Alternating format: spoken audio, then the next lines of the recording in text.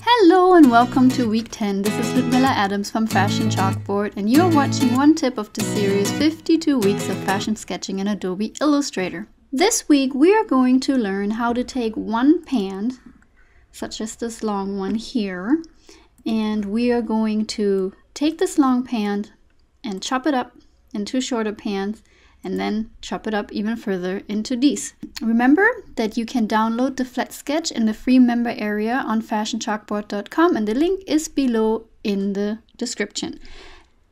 One little hint for those of you who think, well, that's similar to what we did last week.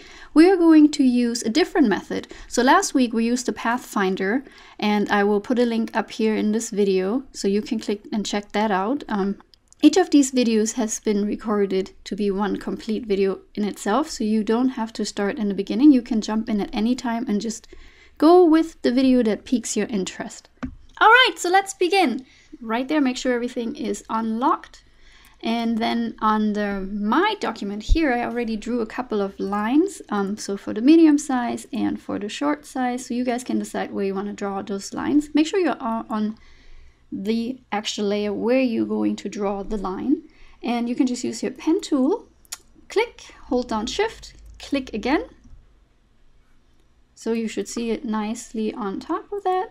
And let's do that again. So once again, so you just click with the pen tool, hold down shift, and then click again, and that will ensure that the line goes on the horizontal nicely. And then, instead of what we did last time, we are going to use our shape builder tool. So get familiar with where that location is. So first we take our selection tool, we select everything that kind of falls underneath here. And then we're gonna go to the shape builder tool. And by default, it should show you a plus because it's trying to combine things.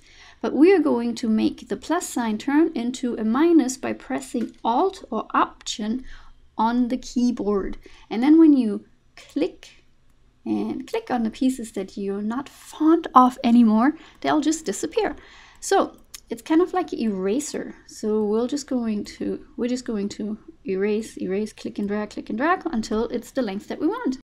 A couple of things that we might want to notice is that the line that we drew on top of this is actually still laying on top. So I just moved the pants out of the way so we can click and drag over these leftover pieces and delete them.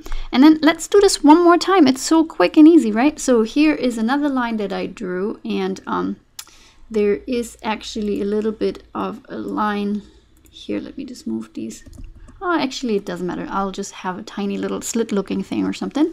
So we're just gonna click and drag with our selection tool over all the components, switch to our shape builder tool. Don't forget the Option or Alt button on your keyboard. Press it down while you click and rub, click and drag. Don't forget the in-between pieces. And then you're done. Yep, and there's some dots here from the lines that I can just select and delete. And I can click and drag over these top parts here. And remember, there's some pieces here. Now, maybe I wanted that tiny little slit there. Maybe I didn't. It's up to you. So just select it, delete it. Thank you so much for watching. This was a quick one. Remember, there's 100 different ways of doing this. If you have any questions, leave them below. Flat Sketch 52 on Instagram. I'd love to see some of your guys' designs. Have fun, even if you just use the print in something, because you know the free download comes with the print. Then just go ahead and show me what you're using it for. Love to see it. Connect with me, Ludmilla Adams, here as a subscriber in the comment section. Like the video, and I'll see you next time. Bye-bye.